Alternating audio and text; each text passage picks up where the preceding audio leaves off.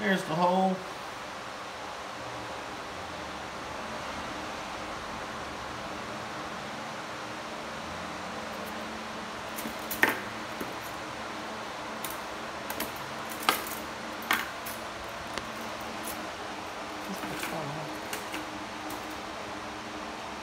I tell you what, let's get him up on something higher.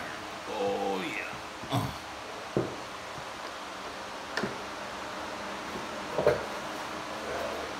Find the right tool for the job.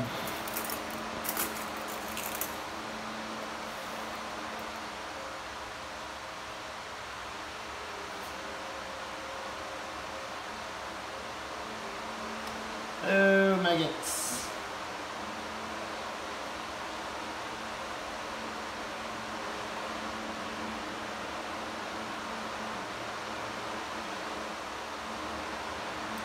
Now it turns out in this area, there's some kind of specific fly that just loves to lay these on turtles. And the people at the state lab did not believe me when I approached them with this problem a few years ago. And they have since asked me to grow them. I keep trying, and I've grown a few. But this time I'm going to try and fulfill Koch's postulates, so we can prove that it's a problem specifically for turtles. And then maybe there'll be all kind of research money and stuff for turtles in the future. I figure out how to make their lives a whole lot better.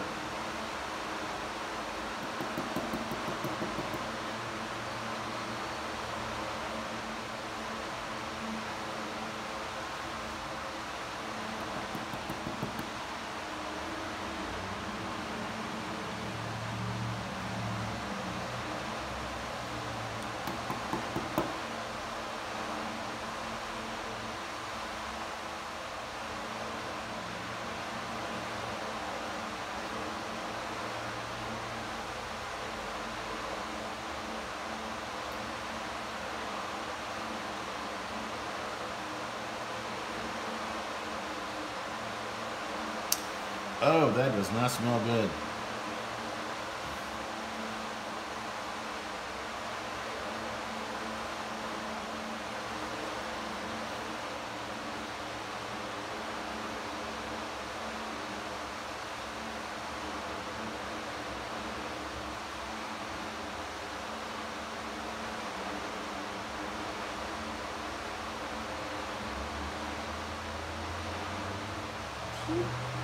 Smell it?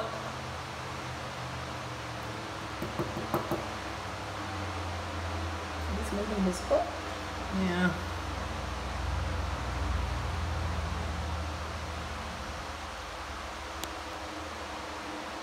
This might be more than one hole.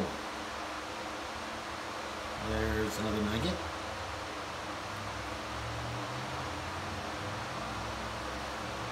Oh, no, we just have another opening to that hole.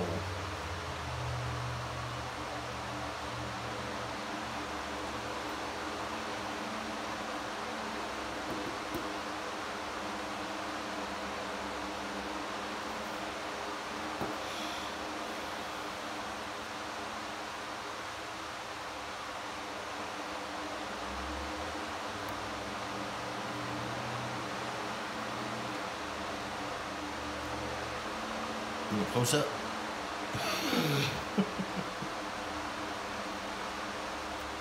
Oh.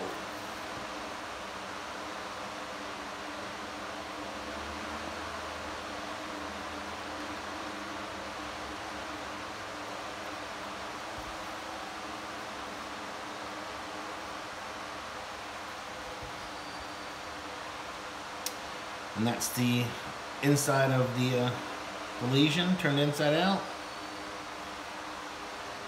What I'm going to do is poke this back in with some antibiotics, let it shrink up a little bit, make sure that the jugular and all the pertinent things in there are going to shrink back as far as they can, and then we'll probably remove this as like a small tumor. What if we flush it with some antibiotic water right now before we put it back in? We're going to do that too.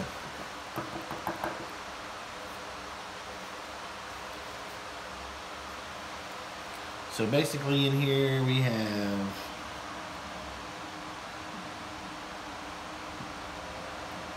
one, 2, 3, 4, 5, 6, 7, 8, 9, 10, 11.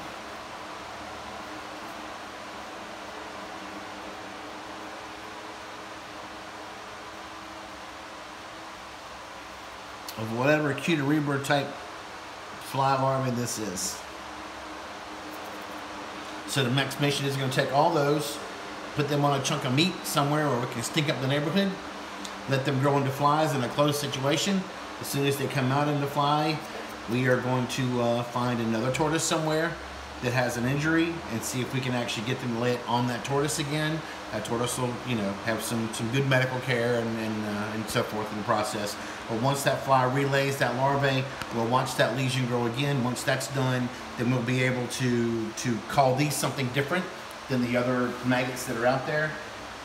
And then once that's done, we'll be able to hopefully get the federal government to give us some monies for studies, to take these guys a little bit more seriously in the environment. It's one of those things like when science gets involved and once it's something truly cool and new, then, you know, the powers that may allow us to study these guys a little bit more closely and give this tortoise, which we think of as just our backyard tortoise here, which is one of the most unique species of tortoise on the planet,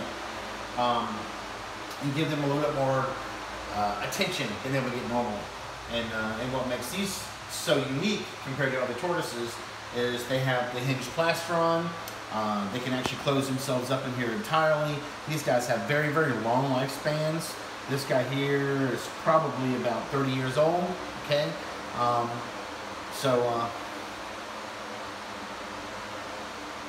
It'd be really cool.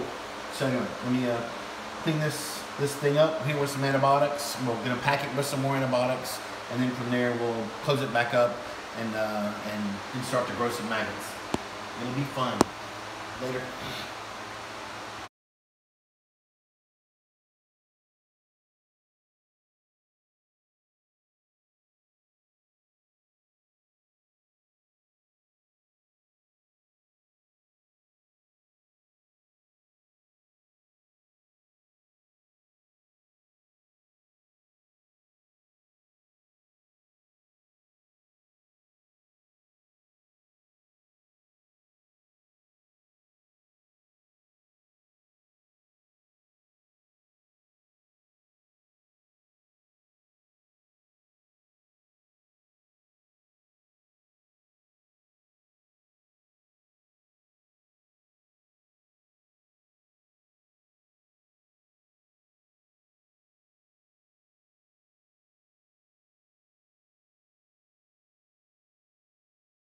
Look at all the scared little maggots in the corner. They're afraid. Dr. Askew, that mean bastard, took me out of my turtle. They worked hard for their turtle. And for what? Dun dun dun. To be grown in a test tube. Genetically engineered maggots. Anyway, just got back from our friendly local Frugals. I want to thank Frugals and obviously the meat department, because I went and I said, I need a chunk of meat that I can feed maggots to. And they said, what? I said, really? I have orphaned homeless maggots that need food. And they're like, what? I said, all right. I just spent some time in surgery removing maggots from a tortoise, and we're trying to figure out what species it is, and I need a piece of meat. And I need a piece of meat to feed the maggots.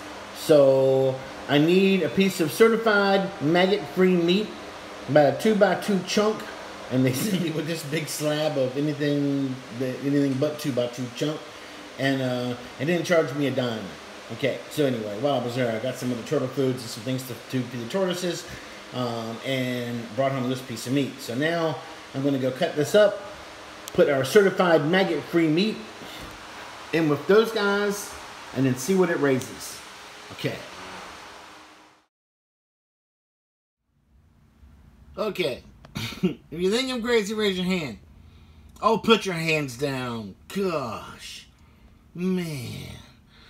Anyway, on a lighter note, there's one maggot right there. There's another one hanging his little head out over here somewhere.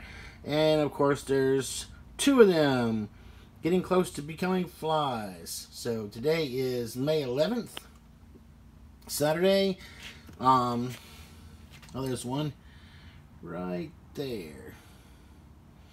He may be getting ready to pupate as well. Anyway, so that's what it looked like today. There's a little raw piece of meat and food. Once they've all pupated out, we'll yank that thing out of there, and then we'll have to watch what these guys turn into. Okay, things you just noticed. The grid on top of this thing here is ably willing to keep in the flies that we want. Unfortunately, there are some other smaller flies that were able to make their way in there and lay some maggots on the meat.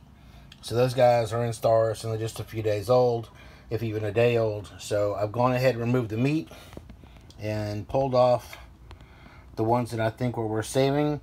So we've got 1, 2, 3, 4, 5, 6, 7, 8, 9, 10. Yep, 10 out of the 11 they originally count. And so we still have them. So I've taken the meat out, covering this back up again. The flies the maggots that are in there are the ones that were just recently laid. Actually, that's pretty clean. I don't see any in there now. But the meat is gone, and that's what it looks like as for now. Okay, so the ones that have turned dark have already gone into, I think that's the pupating stage. And the other ones are fat enough to where I'm pretty sure they will do the same thing any second now. So that's what it looks like. And alright, cool.